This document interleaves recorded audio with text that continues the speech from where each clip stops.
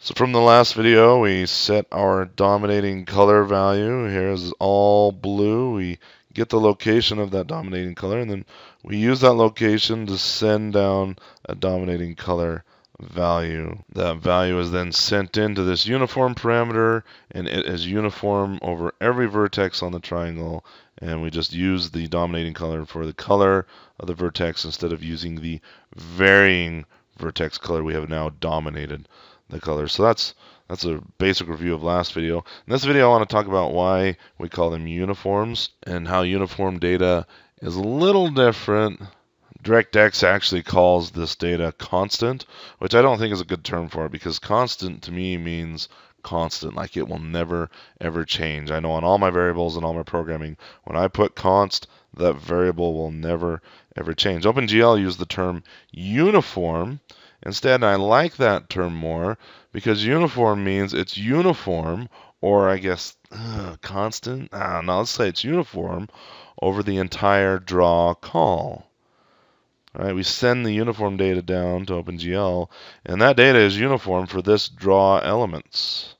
But I can certainly change that uniform value for another draw call, and let's do exactly that. What I want to do is to have a different dominating color for a different triangle, and in order to have a different triangle show up on the screen, I'm going to add yet another uniform value, which I will call the Y flip value. And if Y flip, let's say Y flip, we'll first set it to 1, and what we'll do is multiply all the Y locations of these three vertices. Y locations of all these three vertices, will multiply them by this Y flip, and anything times 1 will give me back the exact same value as I had before. And then we're going to change that uniform value to a -1.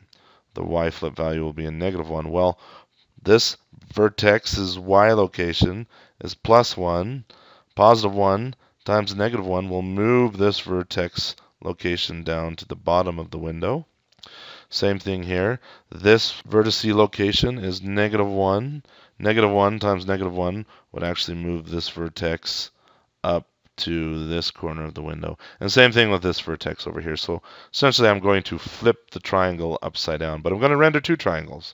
I'll render our original red triangle, and then I'll flip the triangle upside down, and we'll render another triangle. But we will change the uniform value for that second triangle. That's why I say I like the word uniform, because I can change the uniform value for that one draw call. And if it was truly constant, as DirectX calls it, then I wouldn't be able to change it.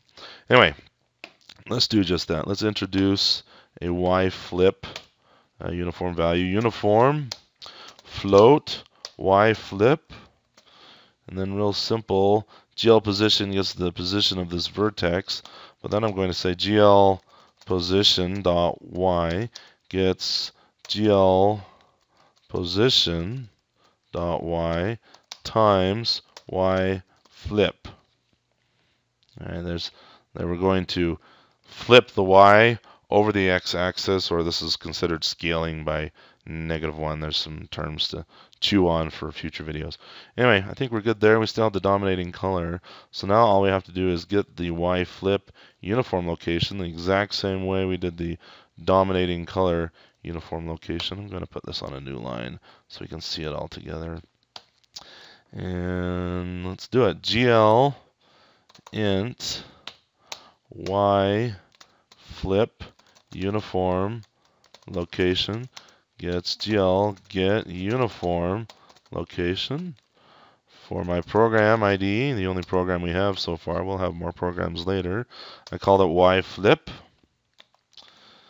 And then, you know what, I'm going to put these gets next to each other. So we say get the dominating color uniform location, get the Y flip uniform location. Let's put dominating color, we'll put it right there. And then here we say, okay, GL uniform 3F, here's the dominating color. We said red to start out with. And then GL uniform, it's not 3 floats anymore. It's a single float, so I'll say 1F. And I won't do the vector. I wonder if there is a vector version. Yep, there is a vector version. Interesting. But I won't use the vector version because it's only one float. Y flip uniform location, and I want to start with 1. Okay, we're not going to flip anything on the first call. We shall do the draw. In fact, I'll move this draw up with the uniform. So these uniforms are good for this one draw. They will be uniform for this draw. And then now let's go change the uniform values. In fact, I'm just going to be dirty and copy and paste this. Copy, paste. But the dominating color, we need to change some values. So dominating color dot red will be 0. And then dominating color dot blue will be 1. Okay, we'll render a blue triangle instead of a red one.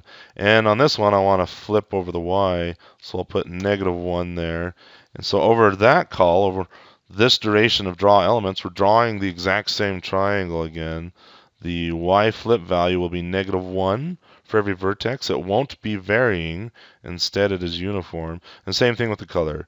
We have the dominating color. It will be blue instead of red. Blue right there. Okay, let's control F5. Let's see what happens. And there you go. We have a red triangle and a blue triangle.